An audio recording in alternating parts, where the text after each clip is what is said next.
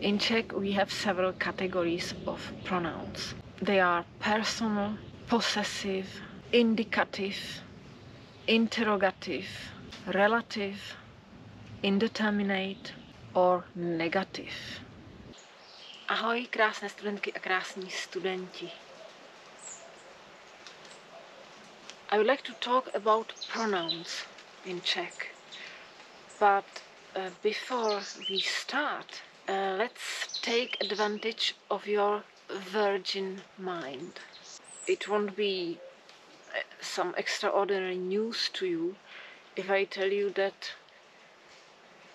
languages are evolving and adapting to different situations, and in the recent years, only in the recent years, there have been some changes regarding to personal pronouns in many languages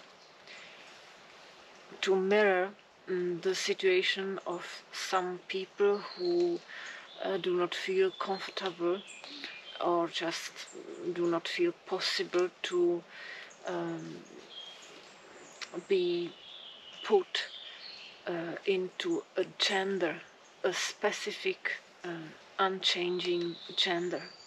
So the world where people were all female or male is over, and we need to take into consideration the new situation. And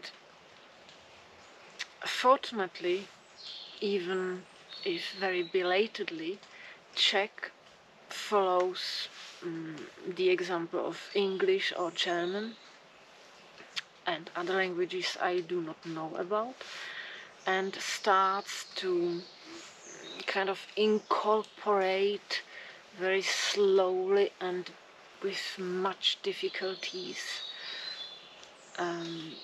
these new pronouns. And since I presume that you don't know much yet about Czech pronouns, otherwise why would you be listening to this lesson,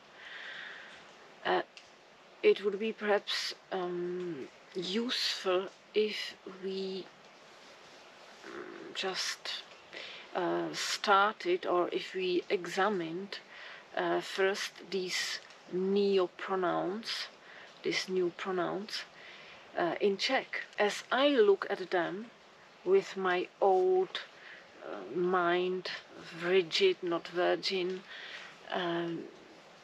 of the knowledge of the pronouns I have been taught. It's very difficult for me to adjust and to easily express myself with these new personal pronouns. Without even mentioning, for example, the game Sims, which now in Czech can also be customized, the personal pronouns, which is a great wow progress in Czech. If the game Sims has these pronouns, we cannot just skip this. We need to address this question, okay? And this is really not about whether is it right or wrong or a nonsense or something very good. We are not talking about this at all. We are just talking about kind of the grammar and the vocabulary which are adapting and adjusting. And I believe sincerely that not to talk about this evolution wouldn't be a very wise step. If we are to learn pronouns, we should also include the new pronouns, and this is why I would like to start with them. So, as you know, probably we have three ways to address someone. Usually we talk about two, but we need to talk about three ways. First is the formal way, where you are addressing another person in plural. It's the vy. vykání, or in French vouvoiement. So you say vy in plural, even though we are talking only to one person. The second way is when we address another person as ty. So this is in singular, and in French we would say tutoiement, tu, ty. The third way is onikání, and it's a situation when we address one person as they, oni, jich, jim. And this is an old way of, I believe, taking distance from someone. So I have heard this only in old films, oni, and this is why it is called onikání. I believe I will move because I have the sun right in my eyes. Why I'm talking about this, it's because precisely onikání, this specific form, which exists, by the way, in German as well, is one of the ways to address non-binary persons, and also a way by them to talk about themselves. But unfortunately this form isn't a perfect one, because it also expresses the binary female and male gender, because you have oni and you have oni. So no good, this one. This is why another way of addressing non-binary or gender-fluid people would be the personal pronoun one, which is really very specific. And this could be also a way of incorporating it into the past tense of verbs. So instead of saying on psal dopis, male, or ona psala dopis, female, it would be one psale dopis. For me it's a revolutionary situation, and for the first time with me you are kind of stepping into something which is just in the process of becoming. When I teach you or talk to you about Czech, it's always these old rigid forms of pre-existing grammar, pre-existing language, and for the first time it's something which is right now being kind of forged. So it's really a wonderful situation for both you and me. One psale dopis. I believe if I said this to an average Czech, one psale dopis, he would think that I was kind of mentally disabled, because I have never heard it, which doesn't mean that it doesn't exist, but it's not used very much. Okay, but we must admit it's new and revolutionary. Some of you could ask, but wait a minute, you have masculine, you have feminine, but you have also neuter. Why don't you use neuter for these situations? Well, we could, but let's say it's slightly disrespectful. Bylo tak hodné a podalo mi pero.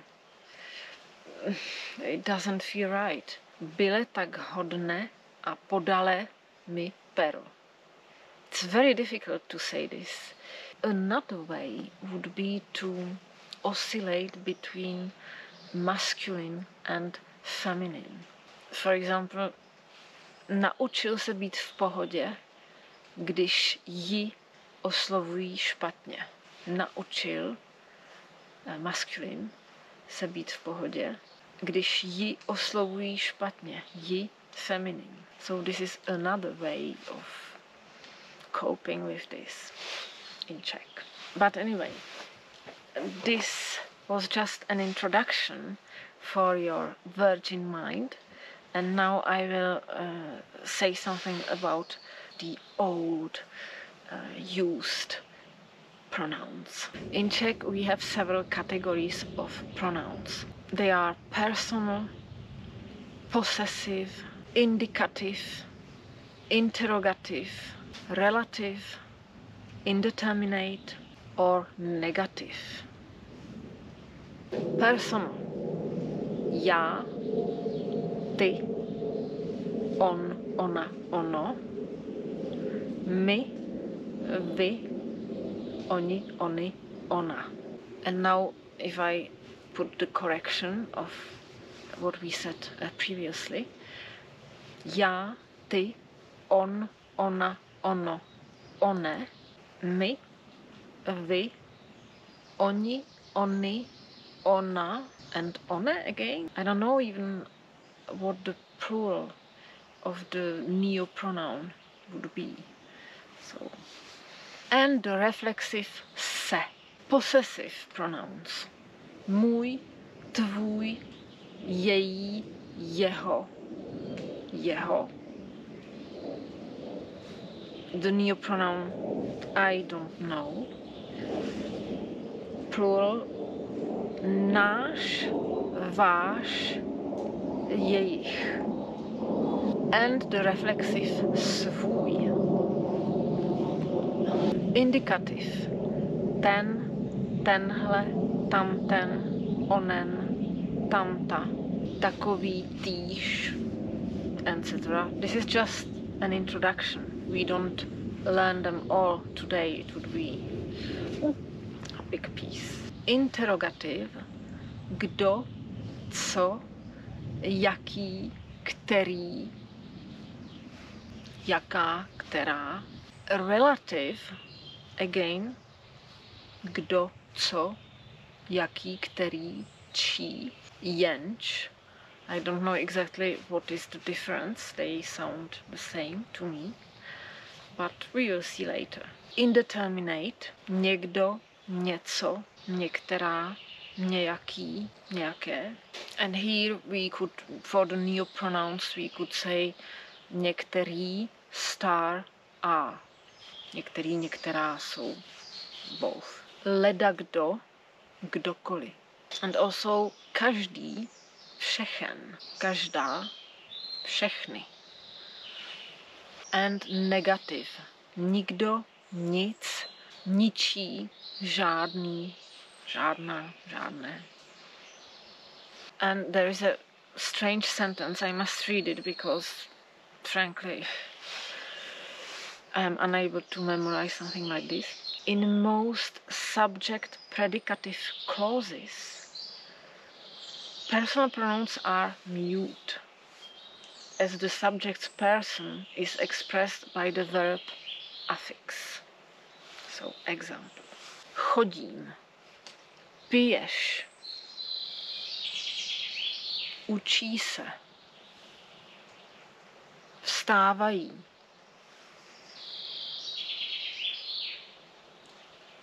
Usmívá se.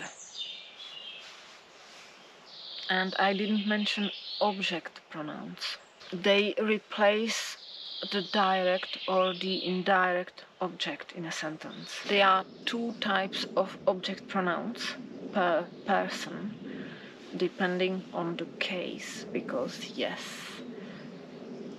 personal and other pronouns are declined, usually, all the time. And they are my, mě, for the first person, tě, tebe, tobě, ho, mu, ji, jí, je, mu, nás, nám, vás, vám, je, jim. For example, dej mi to pero, but you can also say dej mě to pero. Or miluji tě, miluji tebe. but more about this later.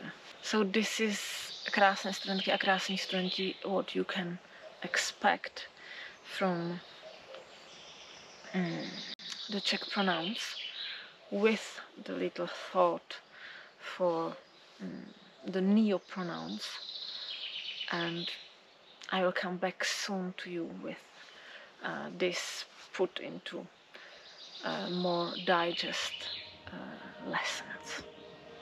Brzy nashledanou.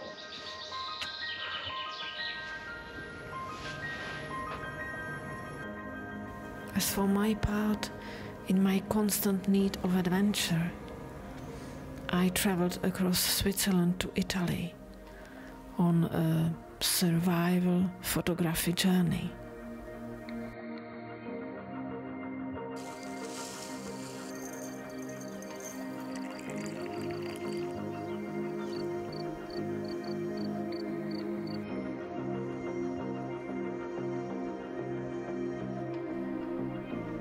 When I was done with my shots, I went further to discover my surroundings.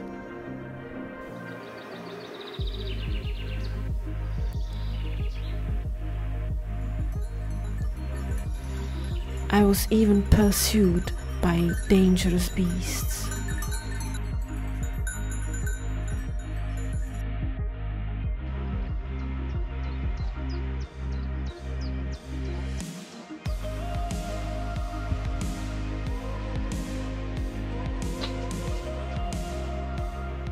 Afterwards,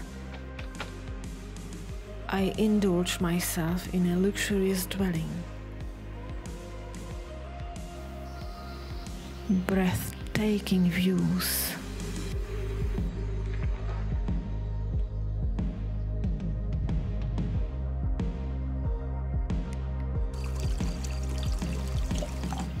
Opulent spas.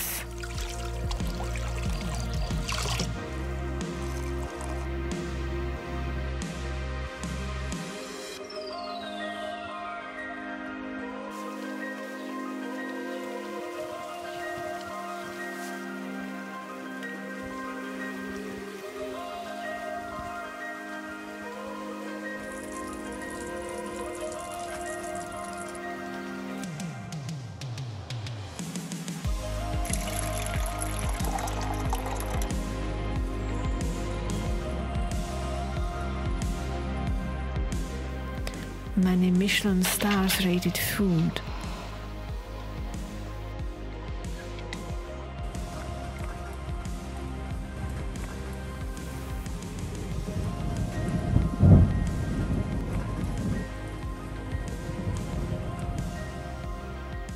And panoramic cinemas. Last but not least, some ideas of new Czech lessons for you, coming soon.